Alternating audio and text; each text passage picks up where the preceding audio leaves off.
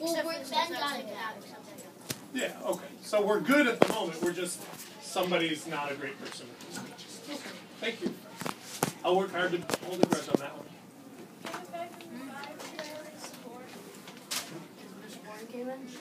Yeah.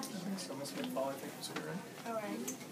So we're assigned to recap what Adam participated in the evaluate. Positive, negative. Positive. Positive 1 or 2. 1. Kiddos, if you didn't make your video, you probably should do it now because it doesn't look like we're going to have time for overhead history. How many kids didn't do their job since this time yesterday? Raise your hand. Mrs. Solas, 250s are. I have to do a video on announcements because mine didn't upload. Do I have to wait? How many chairs have to be pushed in today, Mr. Sewell? 2. Oh, I thought there was a lot more. How many chairs were in? Pushed in one. I remember at least 2. Yeah. No, I stacked 1. So 1? How many people forgot their lit circle books today? Keep that because that always helps So me the next day. 1.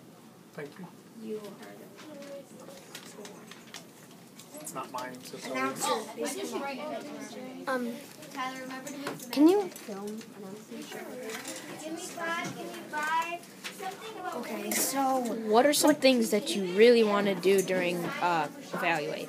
Well, you want to get everybody's point in when you're trying to figure out the goal, but you don't want to go over time, and you don't want to like keep them talking a lot, like say that they're like going on and on. You want to basically like stop them when the time's right. Mm-hmm. Yeah.